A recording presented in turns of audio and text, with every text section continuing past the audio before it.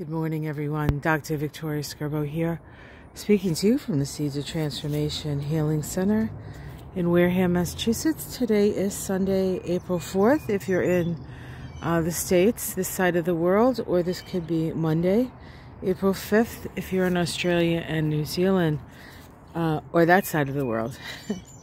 You could be other places too, I imagine. So today the moon is in Capricorn. The moon moved into Capricorn yesterday. We do have a last quarter square today of the moon and the sun.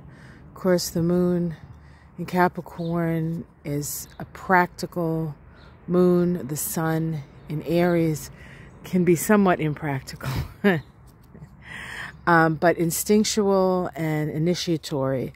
This last quarter square is the pure energy of that last quarter square with the sun in Aries and the moon in Capricorn. That's the one thing about the Aries sun as the moon goes around the cycle back to the new moon, which will happen next in, actually, the new moon is in Aries. So, but this pure energy of Aries and Capricorn brings up that crisis in consciousness, that crisis in belief, questioning our beliefs, questioning authority. And it's interesting because today is the Christian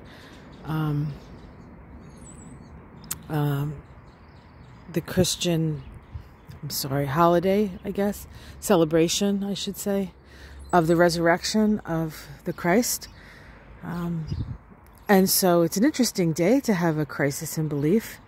There is that sort of resurrection energy that is so prominent at this time of the year anyway, as the earth wakes up and we ourselves wake up. So you can be feeling an awakening, you can be feeling being born again, or you can be, questioning that whole, not so much the whole idea of being born again and resurrection, but is it exactly what the preachers say? We also have a square of the moon to Venus, which is in Aries as well. And this is again a crisis in belief. What are our values? What is important to us? We question that. But, and there's also an irritating energy between the moon in Capricorn and Mars in Gemini. Mars in Gemini would, it's kind of like, let's do all this stuff all at once, going in opposite directions. And the moon in Capricorn is like, can't we just do it once? Can't we just get it right the first time? The answer to that is no, actually. And then, the last aspect is actually a lovely aspect, which is much more Eastery in my in my estimation, and that is a sextile to Neptune. It opens the lines of communication. So if you have some doubts, prayer, meditation, quiet time, connecting to source, practicing compassion is a way to sort of bring us back to sort of out of our heads and into our hearts. So all in all, a pretty good day. I mean, there's a couple of irritations, but for the most part, it's a good day. So have yourself a great day, guys. Like and subscribe, and I will see you again tomorrow.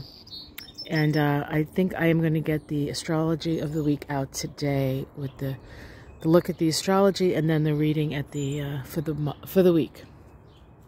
All right, guys, take care. Much love. Happy Easter for those who celebrate that. Blessed Passover for those who celebrate that. And whoever else I missed, have a great day.